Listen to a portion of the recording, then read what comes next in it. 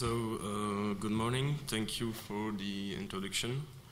The subject of this study is the sizing and the performance analysis of waste heat recovery system for heavy-duty trucks application. Here is the situation as it was in 2009 in terms of CO2 emission. As you can see, about 30% of the CO2 emission comes from the transport sector, and heavy-duty trucks are responsible of a quarter of that, which means around 6 or 7% of the European total emission. On the other side, the European norms are becoming more and more restrictive, so the future norms that is coming in 2014 is the Euro 6, and for that norm we have to reduce the NOx about 80% and the particulate emission about 50%.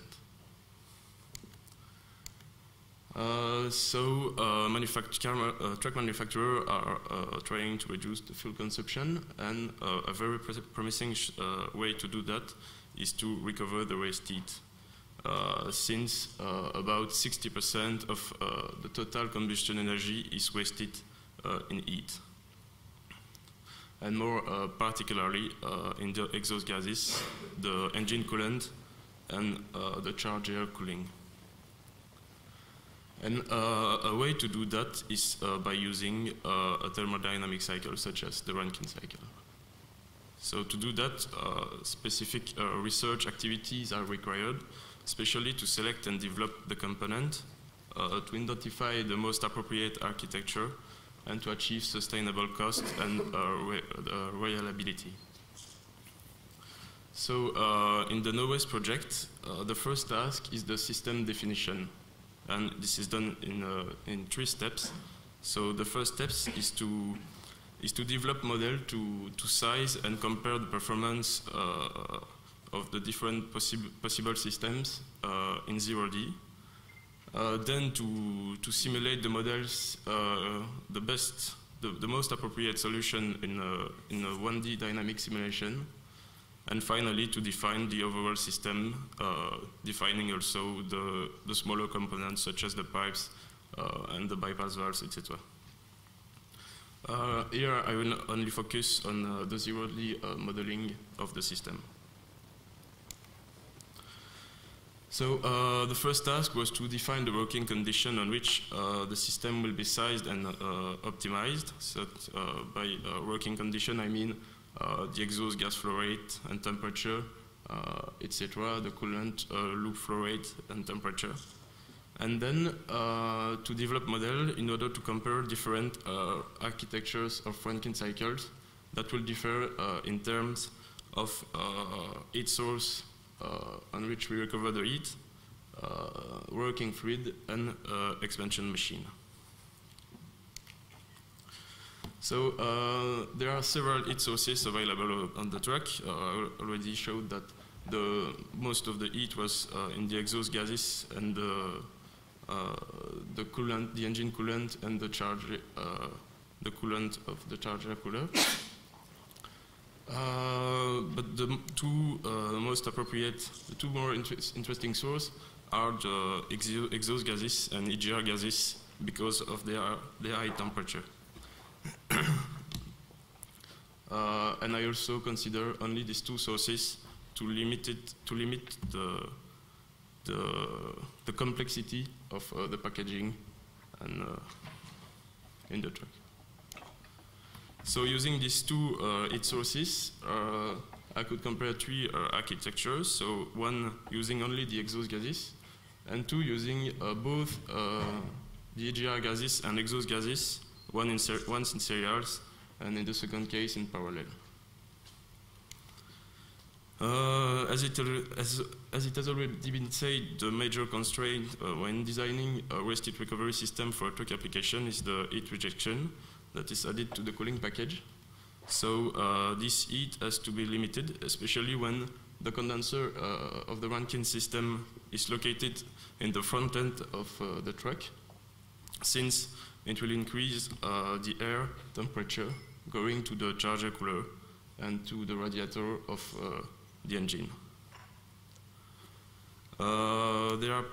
There are possibilities to minimize the impact of the heat rejection on a truck, particularly using innovative heat exchanger integrated in the vehicle body panels.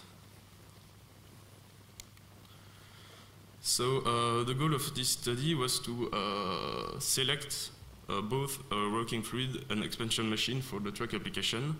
And here I limited the choice between 3 expansion machines, the scroll, the screw, and the piston expander, and the working fluid to water, ethanol, and R245FA. So regarding the working fluid selection, there are of course several criteria to select the working fluid. There are the environmental aspect, the physical properties, and the safety aspect. But in case of a mobile application, there is also a list called the Global Automotive Declarable Substance List that lists the substance we can use in a car or truck application.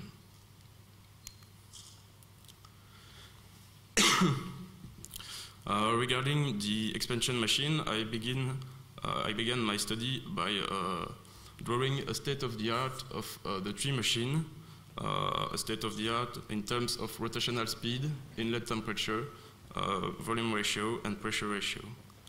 And the interesting figure here are probably the high speed of the screw expander that lead to a very compact machine, the very low inlet temperature, maximal inlet temperature of the scroll expander, and the high volume ratio of the piston expander.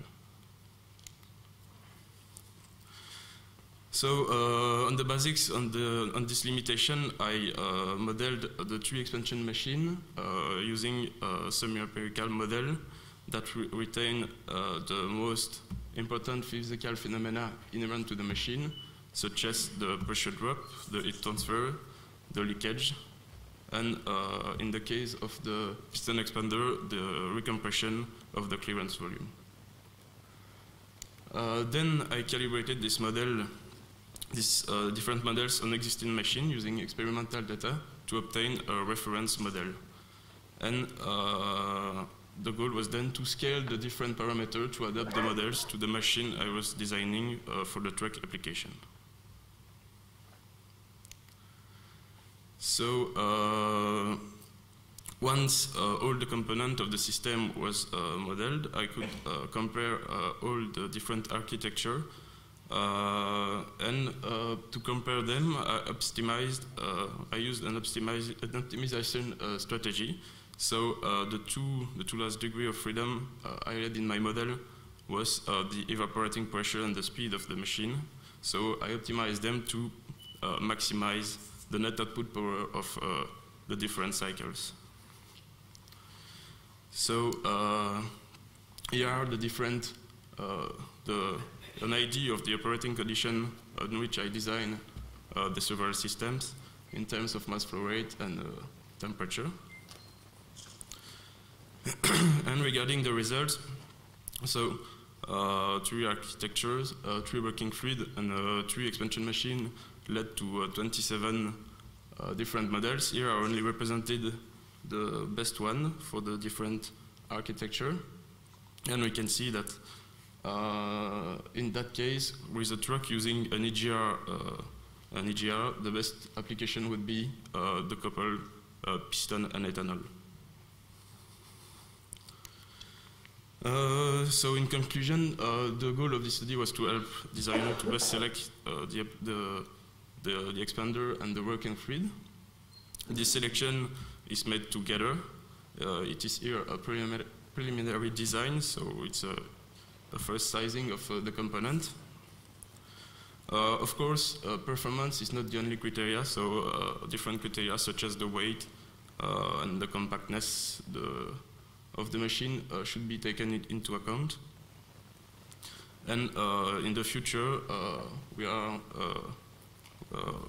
will try to focus on a mixture such as water and ethanol We are also investigating turbines, and we will develop develop the 1D simulation model for the best solution, so along a driving cycle. Thank you.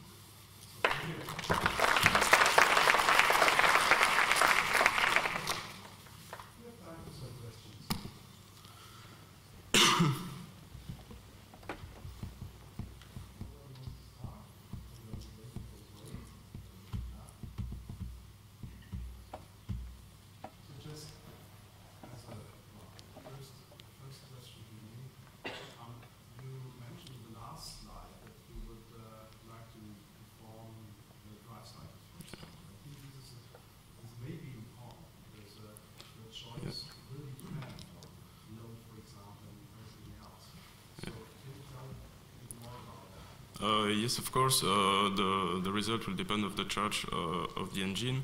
I didn't show the result here in part load because of the time I had, but the conclusion are totally different for a less loaded engine operating point. So in that case, for a low engine operating point, L245FA should be more appropriate because of the lower temperature of the exhaust gases.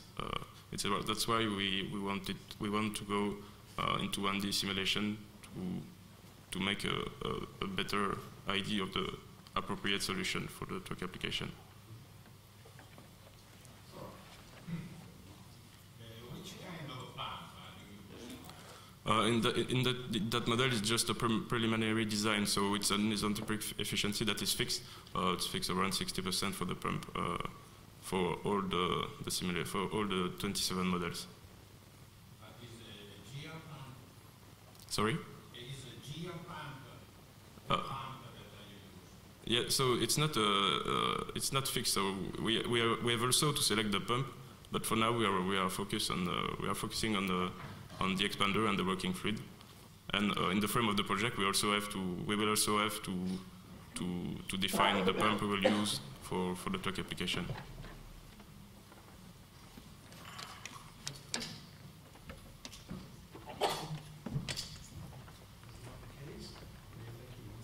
Thank you.